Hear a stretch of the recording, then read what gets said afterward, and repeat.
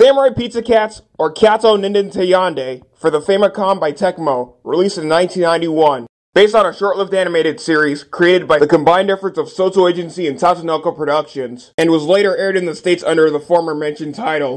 Unfortunately, Saban's license expired over a decade ago, and is now under recent ownership of Discotech Media. Anyways, let's just dive right the fuck in.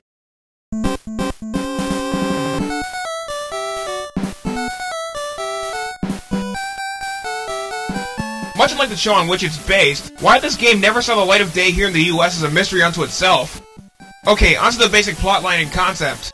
If you've seen much of the TV show as possible back when it was first aired, or at the very least reran, by now you should already be familiar.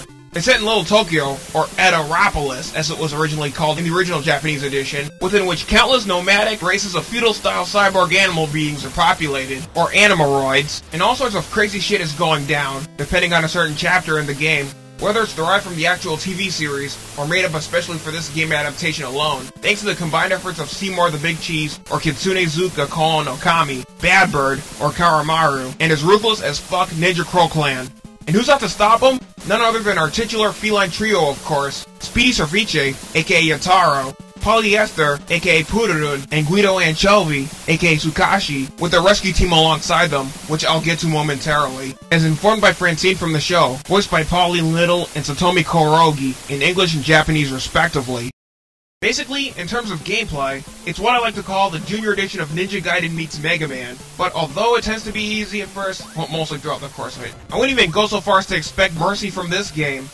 Upon starting, you're treated to picking either one of the three main pizza cats, who will stick with you for that given stage, and in between them, you're allowed to switch them out. There doesn't happen to be any variation whatsoever aside from their obvious appearance, basic abilities, and/or their special ninja magic sorcery, which, a la Ninja Gaiden, every time you use it, up in B, a portion of your Ninpo bar depletes. You can even swap between your currently selected pizza cat and his or her fellow rescue team members, who sport their own sets of abilities. For example, General Katten, or Rikino Shin, who can take out boulders with a single punch, Bad Cat, aka Miyatoru, who can fly to great heights via his trusty wing propeller device, Miasma O'Toole, aka Goton, who can drill underground via his limbs, including his goddamn tail no less. And finally, Spritz T-Cat, aka Neki, who sports better underwater swimming capabilities than everyone else.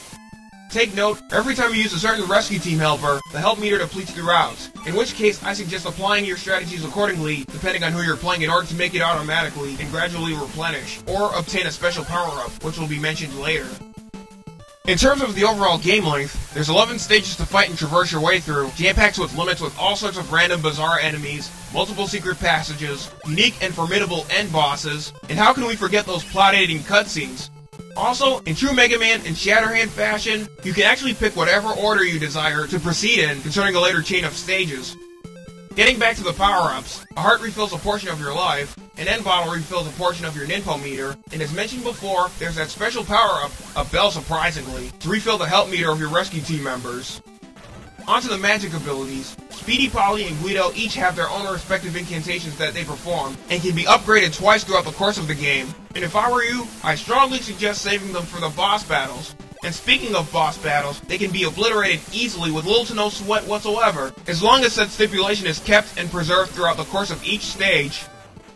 Control-wise, though they tend to get jarring and out of proportion at first, if not so much. They're even not so much of a pain in the testicles to adjust to, especially with the evasion timing, conserving your Ninpo power and such. And at least the gameplay routine isn't too humdrum or underwhelming, unlike, say, the notorious Super Pitfall, or God forbid, Dr. Jekyll and Mr. Hyde. Seriously, let's not get ourselves started with those festering fuck piles of feces! As far as Samurai Pizza Cat's challenge, as fair and tolerable as it appears to be, it kind of suffers a smidgen in this department, unlike maybe the Ninja Gaiden trilogy, the third of which was out the same damn year as this shit, surprisingly. And let's not get ourselves started with the differentiating stage layouts, even as you get dangerously close to the end, snuffing the hell out of Seymour the Big Cheese, and even Bad Bird and his Ninja Crow Clan and others. In true YY World 2 fashion, the difficulty here just about falls flat on its goddamn ass! Though, if you're not familiar enough with the later layouts, Gott im Himmel, word sie zu vergewaltigen ihren Intellekt wie eine gottverdammte Prostituierte! Oh, and there's a password system as well. As always, be sure to look them up on your favorite sites, or should you get a game over, write them down carefully, because they're actually indicated within. For a 91 Famicom game graphically, the visuals are, within every true sense of the word, phenomenal beyond imagination, though certain elements do suffer at times. The stage backgrounds, enemy respawns and repetitions, or the little to no movement and imagination of bosses, for instance.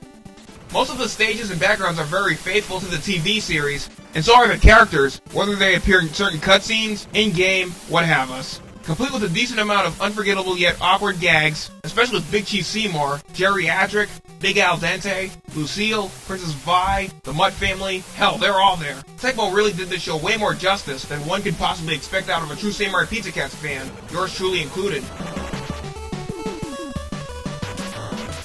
In terms of music and sound, composed by the combined efforts of Shitamachi Kajiya and Ryuichi Nitta of Ninja Gaiden 2 and 1 fame, respectively. Aside from the rendition of the original Japanese anime opening theme, as well as some of its supporting anthems, several original tracks are meshed in, as ever, to correlate with the game's current theme.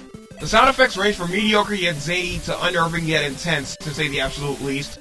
If I had to pick my personal faves, considering that some tracks are reused later, they definitely have to be all boss themes, except for the Bad Bird fight at the end.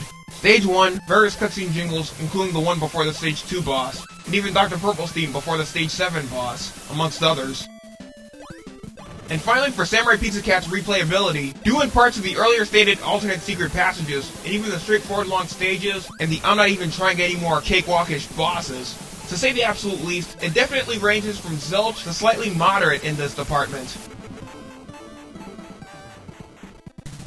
Therefore, all in all, what's my final verdict on Samurai Pizza Cats? Thanks in part to the semi-typical Mega Man and Ninja Gaiden hybrid gameplay twist to prevent the experience from getting too stale, and notwithstanding whatever flaws I might have addressed, it's still a solid Japan-only Famicom game, which, with the exception of maybe some clone consoles, if you're gonna play it on your NES, you definitely need a goddamn converter for it. Yet again, it's easy to see why this game never saw the light of day here in the US, much unlike the source material on which it was based. By all means, if you're a fan of either of the two comparable game franchises, or hell, the short-lived obscure anime series in and of itself, track this shit down like an enemy base camp. And for those that are into online shopping, at certain online auctions, it should run you approximately 25 to 45 bucks loose, or a mind-blowing 170 to 255 bucks complete and boxed. As ever, you won't regret it, I assure you. And until then, this is the Hardcore Retro God signing off.